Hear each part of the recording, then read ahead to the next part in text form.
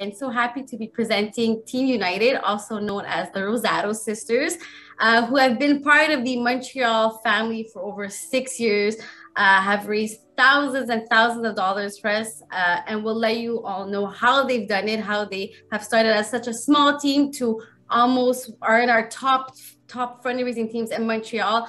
They are a team that has such a strong connection to the cause and is really, really involved in getting the community where they live involved with the Leukemia Film Society, and not only their community, but also Light the Night. They are very big on spreading awareness and reaching the stars to find a new cure. So without further ado, the Rosado Sisters.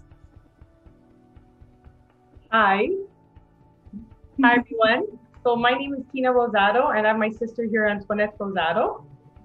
We're really glad to be here to share our experience with you with the Light the Night. So it all started in 2013. Our mom wasn't feeling too well, and she was hesitant. She didn't want to go to the hospital, but she had no choice. She had high fever, she had a bad cough, and we had to take her in. And after 3 weeks of doing some tests, she was diagnosed with an acute form of leukemia. She was 72 years old, and she wasn't given much time to live. One of the type of leukemia that she had was very aggressive. So we never left her alone. All three sisters, we stayed with her. My dad, she never slept alone at the hospital. She was in and out, infection after infection. It was just horrible to see her deteriorate like that. And through it all, we just wanted to be with her, give her so much love, and we wanted to help her in any way we can. And she was offered a clinical trial, and that's when we first discovered research and what it can do. And it didn't help our mom, unfortunately, but we said we have to get involved, we have to give back, we have to do something. So our mom passed away 5 months after she was diagnosed. She died on Christmas Eve morning. And all the grandchildren, they think of her as our Christmas angel, because she was taken away on Christmas Eve morning. And it was so important for her, for all of us always to be united. And a few days before she passed on Christmas Eve morning, we told her, you know, Mom, we want to take you home. We want to spend some time with you. We're going to pick you up on Christmas and you just come home for a little while. And she said, Tina, Antoinette, Lola, she said, I can't even walk. I can't come home. She goes, I did what I had to do with you girls. She goes, now it's time for you to take care of your families. She goes, and at Christmas, I want you to be with your families. And I really believe in my heart, that's why she left us on Christmas Eve, because she wanted us to be with our children and our husbands. And so she's our Christmas angel. And she passed, but her love, her support for us, her spirit is so strong. And it was actually my girls who thought, how can we keep Nonna's memory alive, you know? So they thought of doing a lemonade stand. So you could put the first slide, please. And we reached out to a few neighbors in the community. And I said, you know, my girls are putting together a lemonade stand. We want to raise some funds. We want to give back to this cause, the Society of Leukemia and Lymphoma. And that's when I met Alyssa Brandone, and she told me all about it. And she said, you know, Tina, every dollar counts. So we started small. We started with a lemonade stand, and those are my daughters, my son there. And the neighbors all came out, and on the first day, the first time we did this, in 2 short hours, we raised $200. And then the girls were so excited. They felt like they were giving back. We spoke about my mom throughout the whole 2 hours. And my neighbors really appreciate it. Just, we make connections, you know? And then the next year we said, how could we add on? So we're from Italian culture and we love to bake. So one of our favorite recipes, and my mom's favorite recipe, was ricotta cookies.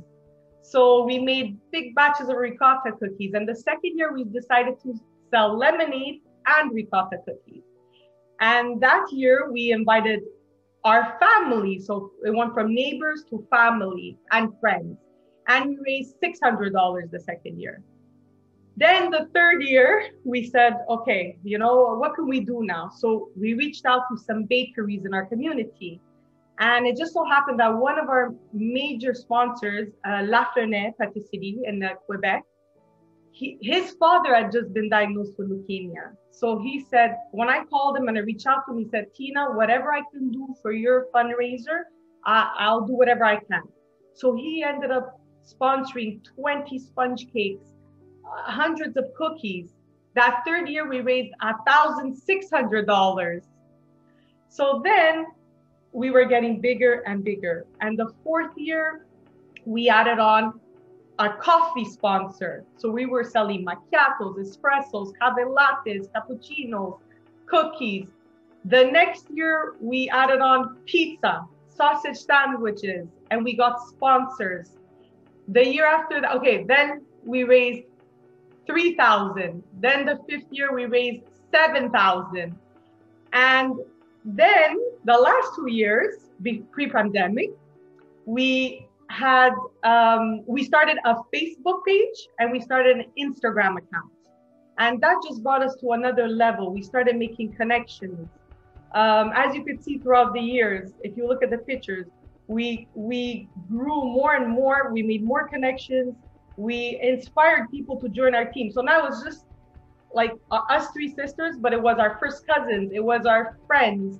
It was the bakeries that got involved, our neighbors. And now like our team is growing and growing. And what I realized is that people want to get involved. People want to give back. And we're all going through the same experiences in one way or the other, whether it's a blood cancer or some other disease. And it just feels good. It's all about connection. And I realized that if you don't try, if you don't ask, you don't know. And what's the worst thing that can happen? You get a no. And in most cases, you do get a yes. So 2 years ago, we couldn't do the bake sale because of the COVID and because of the pandemic and all the restrictions. So we said, what are we going to do this year? So, and that year was a year like no other, because my niece that was studying in law school, she was on her way to become a lawyer. One day she felt a lump on her neck, and she's like, she told my sister that's next to me, Antoinette, she said, Mom, you know, I have a lump on my neck. And she's like, I don't know what this is. And my sister said, well, we need to go get this checked. And, you know, we just thought maybe it's an infection or something. But, you know, after a series of tests, she got diagnosed at 22 years old with lymphoma. So we, you know, she said to myself and, you know, her mom, she said, we have to do something. She said, even though I'm diagnosed this year, you guys can't give up. We need, and we can't do the bake sale. She goes, now I'm diagnosed. She goes, Nonna, grandmother got diagnosed. So now we have to do something. So we said, okay. So we decided to do an online virtual raffle. So all the sponsors that helped us with the bake sale, we reached out to them and we told them, you know, what happened with my niece. And they said, Tina, we're there for you guys. If we can't give you baked goods for the bake sale, we'll give you gift certificates, and let's do this raffle. So we printed 500 tickets. We said, okay, $10 a ticket. We didn't know how it was gonna go, but everybody messaged us on Instagram, Facebook, text messages, calling us. And after we sold 500 tickets, we had to order another 500 tickets. And last year we sold 1,000 raffle tickets for the fundraiser, the virtual online raffle. And we couldn't believe it. We really couldn't believe it. And now a year later, my niece is in remission. So she's a survivor. And we're so happy to share that with all of you. And we can't stop. We have to keep on going. And now this year, because of all the variants, we're too afraid to have everyone over and do the bake sale again.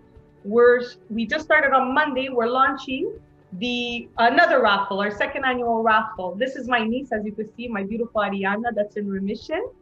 And all thanks to research. And we couldn't be so grateful. And we know that we can't stop. We have to give back. We have to raise awareness. And I think it's important we just share our experiences, and people will do what they have to do. I really believe in that. You have to be positive. And another thing that works with the team is we have a group chat. And we give each other updates every week. We'll send a quote to each other. We'll send a picture. We'll share a story with each other. So like I said, connection, positivity, and remember your goals. Just everybody has to come together and remember the goals. So that's it from us. Thank you for having us on this webcast. Thank you. Thank you so much, Tina and Antoinette. Truly inspiring, and thank you for sharing all your tips and your tricks with all of Canada. I'm sure after this, everybody's going to start printing raffle tickets and going to their local bakeries asking for some donations. So thank you so much. And we're so happy to hear that Ariana is doing well and she's in our hearts, and we're doing this for her and for everybody else. Thank you, Christine. Thank you, everyone. Thank you.